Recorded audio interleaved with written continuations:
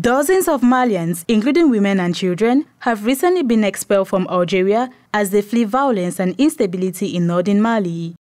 Reports indicate that the mass expulsions took place at Tinzaouatène border, some 130 kilometers north of Kidal, an area heavily affected by conflict between Malian forces and armed groups.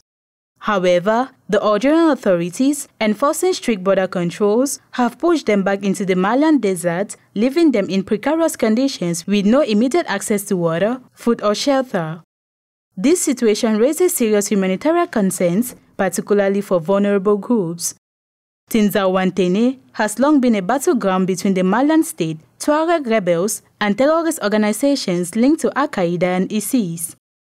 Algeria claims a mediating role in regional conflicts but faces accusations of tacit support for certain Malian armed groups, complicating bilateral relations. In 2024, Algeria tightened border security to prevent the infiltration of armed groups and to manage the influx of migrants from Mali. This strict policy has led to violent expulsions, exacerbating an already alarming humanitarian crisis. Local and international organizations warn that these actions violate basic humanitarian rights and endanger lives, especially for children and the elderly. The situation is likely to further strain diplomatic relations between Mali and Algeria, with the Malian government remaining silent on the issue.